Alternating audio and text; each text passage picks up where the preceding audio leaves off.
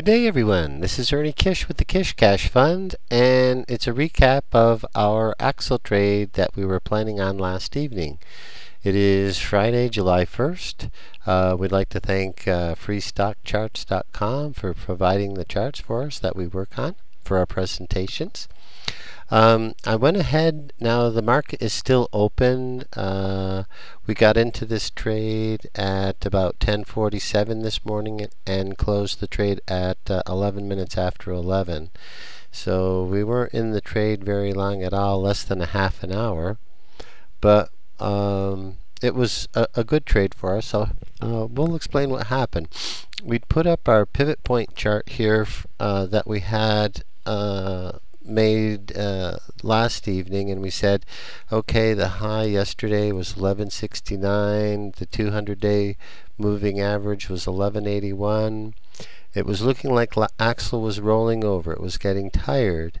A previous high the day before yesterday's high, the high was 1164.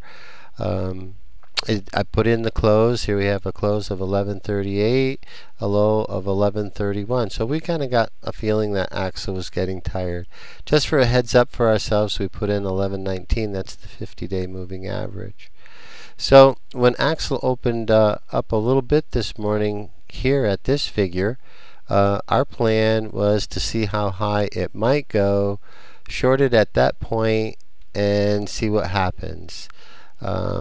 Again, our thinking was maybe our stock was rolling over.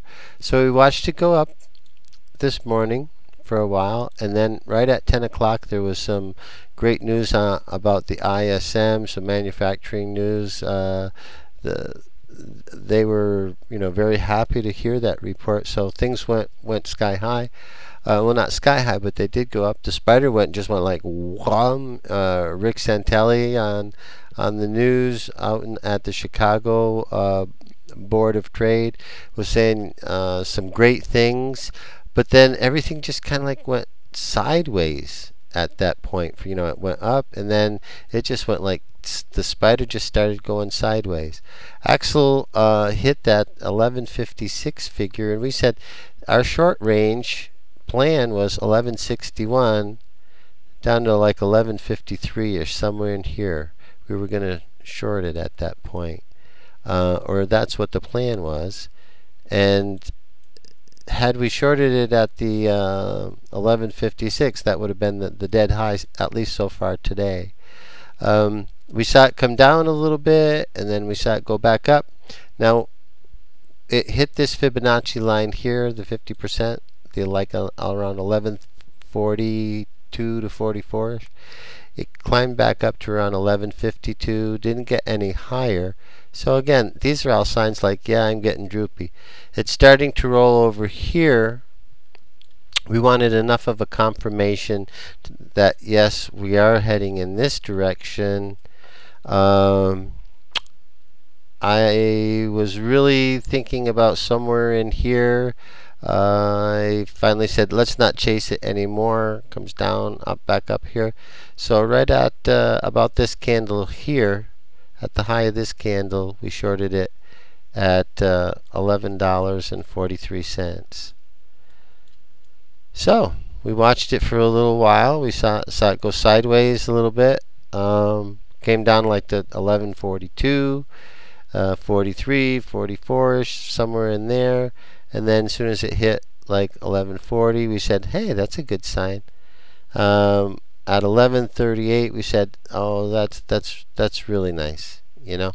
We're coming down nicely at this point. So we're just intensely watching this thing, and we start looking at our pivot point chart now, and we start saying, okay, well, it dropped past the 1146 down to the 1140. Here we go. We got in right here. That's not a bad place, it looks like. It hit yesterday's close. That was going to offer some support, but it didn't. It kept on tanking. It came down to the 1131 I was looking at, blew by my point of 11.35. I'm watching each one of these points as this thing's coming down. And there was no reason to buy the cover because as we're coming down here, there's no real up bars yet. Right up until you get to the S1 figure, 11.23. And I thought that was going to offer some support.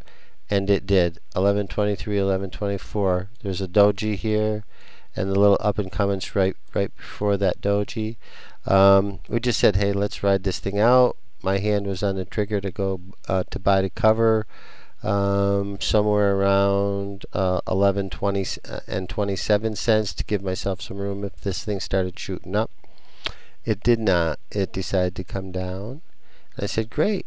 And when it hit and went past the 11.19 figure, I said, this is going to give it some support. But it blew by the 11.19 figure, and I said, hey, this is a good day for shorting Axel. Nice trade so far. Went by the 11.16, and then, of course, right here, it hit its low for the day so far, at least today. And I think probably that's the low, the dead low of the day, the 11.08.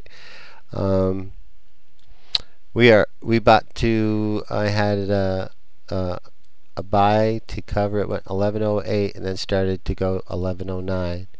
A lot of people, I think, decided to buy to cover at that point. My buy to cover order was in at 11.15, and it took me out at 11.13 because of all of this buying action at this point now.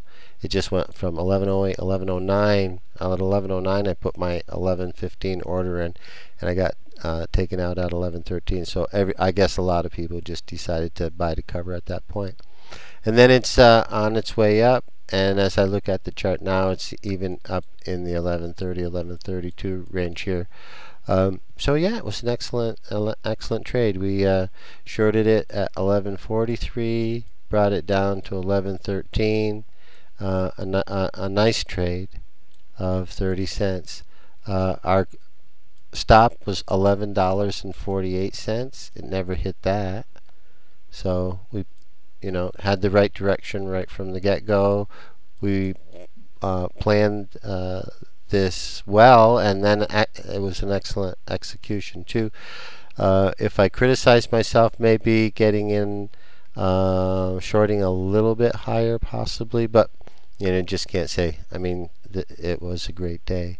So I want to thank everyone helping me figure this one out. Keep green on your screen out there. Have a great 4th of July weekend and holiday. And we'll put some trades together for next week. And we'll be right back at it next week again. Okay? All right. God bless. Have a great weekend, everybody.